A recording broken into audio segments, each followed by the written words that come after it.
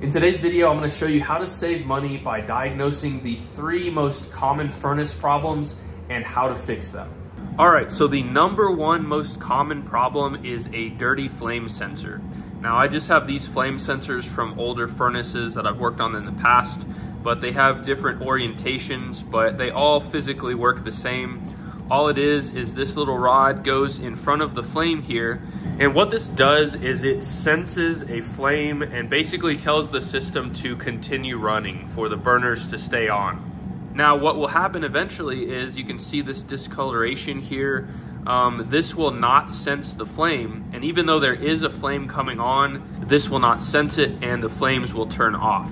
So I'm going to show you exactly what it does if it has a dirty flame sensor, how it will act. That way, if you come to your furnace and you see it doing this, odds are it just has a dirty flame sensor. All right, so if we turn our thermostat to heat, the first thing that we're gonna see happen is our inducer is gonna come on. This is just pulling exhaust air out. And the next thing that we're gonna see is the hot surface igniter, which we're gonna talk about in just a second. That will turn on and start to glow red. And after that has been on for about 20 seconds, we will have ignition. Now I'm going to show you what will happen if you have a dirty flame sensor. All right, so the unit kicked on and turned back off just a couple of seconds later, and this will basically cycle like this. So about 30 seconds have passed, the igniter has come back on, and we'll notice this will happen once again. Flames are on and off. And this will just continue to cycle on and off until eventually your furnace will actually lock out. So it's important that you do this before you clean the flame sensor or check anything. What you want to do is disconnect the furnace. Right here we have this set up on a plug with an outlet. I highly recommend you do this if you have a gas furnace. But if you have a switch right here, just flip that switch off, flip it back on, maybe leave it off for about 30 seconds or so, and that will essentially reset the system so you can see what it's doing. If the furnace is coming on and off like this, it's very easy to clean the flame sensor, and I'm going to show you how to do that right now. Okay, so by your burner assembly, you will notice this little guy right here. Now this is the flame sensor installed.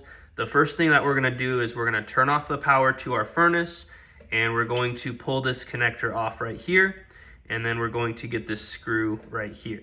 Now, sometimes these are really hard to get to, so I'm gonna show you a couple of tools that make this a lot easier. This one comes straight out, so it's really easy to get to, but sometimes the screw is facing up and down and you just don't have any room to work with. All right, so our power is off. We're just going to pull this connector off. Now, you don't want to get this confused with the igniter. The igniter typically has 2 wires, and this has 110 volts going to it when it's lit. But this just has basically a signal wire. There's no voltage going to it, and it will typically just have a little connector cover with a spade connector like that. So what we're going to be using to remove this flame sensor is this guy. I have used this so many times, and I absolutely love it.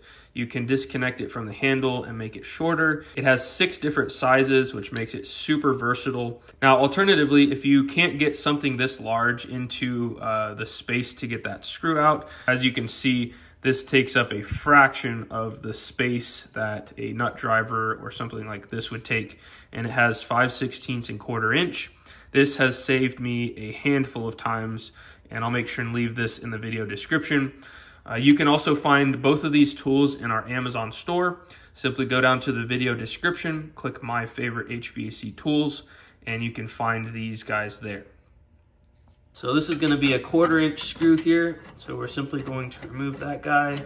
This also has a magnetic tip, which is really nice to keep track of your screws. So we're just going to wiggle that sensor out. Sometimes you have to bend it kind of weird to get the sensor out. And it is as easy as that. Now you can see this one doesn't have a ton of buildup. A lot of times if yours is dirty, it'll have white buildup on here. And these are pretty delicate, so all we need to do is use like a $1 bill or something not super abrasive to clean this off. And that's literally all it takes. So I'm just gonna use a 20 here. We're basically just gonna work it back and forth. Doesn't take much at all. And that's it. So we're gonna put this back in, test it out, and we should be good to go.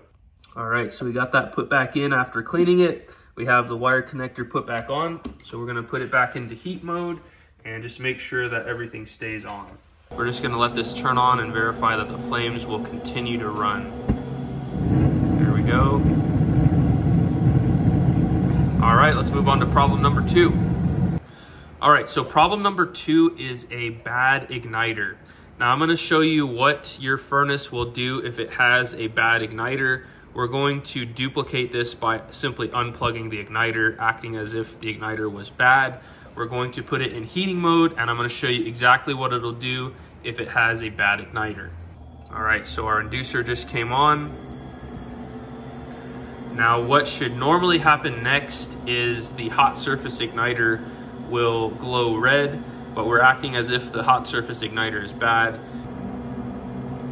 We just heard the relay click to turn the hot surface igniter on.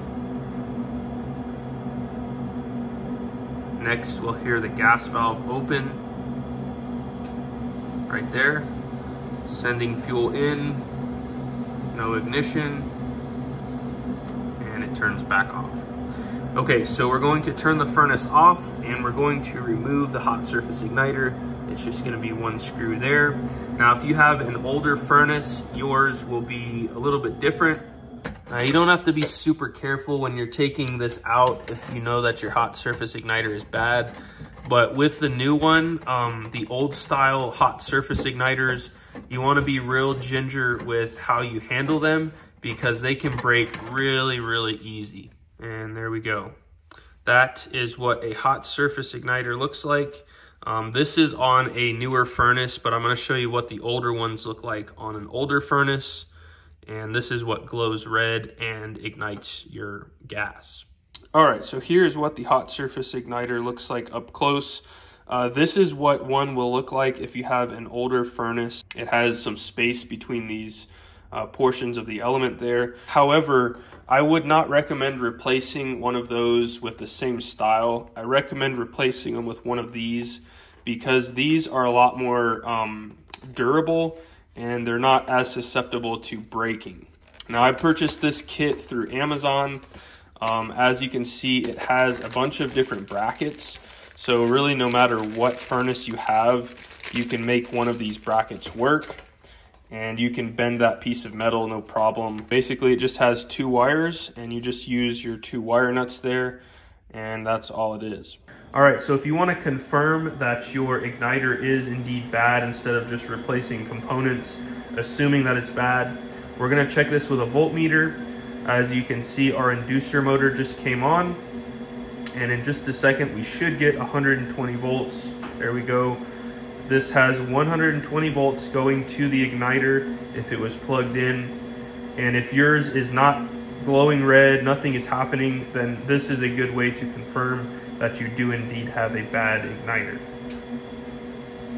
So our gas valve just turned on. No flame was sensed, so everything turns off. So obviously with this one, it's very similar, but if yours had an older style igniter, like on an older furnace, you can totally replace it with this style. With all of these little brackets, you can find out what configuration works best. You can even bend this metal a little bit to get it to the right spot. And you just want to make sure that this is slightly off of where the flame is going, so it's not impeding the actual flame. So just off to the side, and that will ensure that your flame ignites when the gas goes anywhere near it. And now in this instance, we want to plug this into our furnace, but this just has 2 bare wires. So if this was actually bad, we would just snip it right here, and we would use these ceramic wire nuts that it comes with that are heat resistant, tie them together. The polarity does not matter, and then we would just reattach it. So if you're a homeowner, I highly, highly recommend to just purchase one of these, keep it somewhere where you know it is, and that way when the igniter does decide to go bad, you're not going to be stuck trying to find a factory replacement one. These are pretty easy to replace if you're pretty handy. And these always go bad at the worst possible time. during the holidays or on the coldest day of the winter. So this is a really nice thing to have in your house for less than 30 bucks. I'll make sure and leave this in the video description as well. All right, so problem number 3 is a very, very simple one. You'll probably be surprised, but as an HVAC contractor, one of the top 3 is for sure finding a dirty air filter. This often goes overlooked. Some homeowners don't even know, or tenants don't even know where their air filter is. So make sure you locate that and you get it changed out on a regular basis. These should be replaced every 3 months, or even in some cases, they need to be replaced more often than that. But a general rule of thumb is about every 3 months. Now, a good way to check if your filter has a little bit more life left to it is if you hold it up to the light and you can still see quite a bit of light going through it. That's a good indicator that it's still good. This one, you can see our lights here. You can hardly see anything through that filter, and it's absolutely time to replace that guy. Now, a couple of things to note with your air filter. Now, obviously this is a demo furnace, otherwise we'd have ductwork here. Just make sure that your arrow for your new filter is pointed toward the furnace. It always goes toward the furnace. It never should go the other way. Sometimes your air filters could be located at the furnace itself. Sometimes they can actually be inside the furnace of the bottom or top casing. And other times you could have wall or ceiling grills where you have to replace that filter. Just make sure that the arrow points either toward the ceiling if it's a ceiling mount, or toward the wall if it's a wall mount. Now, I mentioned this earlier in the video. If you do not have this set up on your furnace, I highly, highly recommend this. This is a $5 to $10 job. It could take about 10 to 20 minutes. And this will allow you to unplug your furnace in the event of an emergency. And you can then plug it into a power station like this one and keep your house warm in the event of an emergency.